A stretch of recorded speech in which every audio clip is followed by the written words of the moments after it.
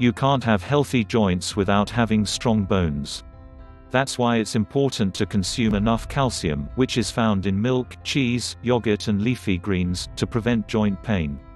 If you're overweight, that means more impact on your joints. In fact, research has proven that a 10 to 15 pound weight loss in obese young people can translate to a much lower risk of osteoarthritis later in life. The cartilage in joints is made up primarily of water. When you're dehydrated, your joints are more susceptible to injury, and less cushy.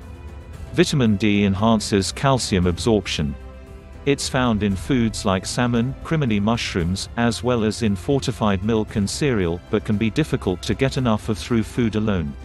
The good news is that it's also created when our skin is exposed to sunshine and, in winter, a vitamin D supplement can help get the job done. Ask experts if high-impact sports hurt your joints, and you'll get a wide variety of responses. Until science answers that question definitively, it's probably smart to mix up your exercise routine. Alternate high-impact sports like tennis with low or no impact activities like swimming or yoga. Start any new exercise routine slowly and, if you feel pain, back off. Your workout should challenge you, not hurt you. Building muscle strength in your legs and your abdomen goes a long way in protecting your knees and back.